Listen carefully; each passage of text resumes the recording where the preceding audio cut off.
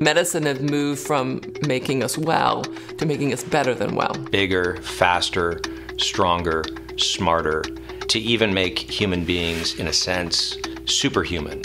The big product of the 21st century are going to be bodies and minds. If you take a genetic editing, just as an example, it's you who are changed. This new gene editing technology known as CRISPR is to genetics and genetic technologies what the atomic bomb was to physics. It's like doing surgery with an axe.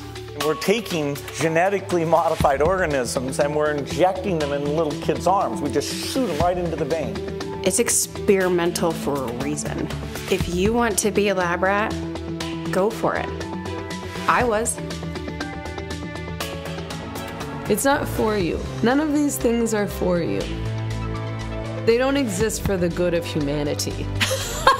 That was not the main point. We simply cannot be dismissive of our place as human beings in this world. People that the gods wish to destroy, they give enormous power. And these guys are seeking enormous power.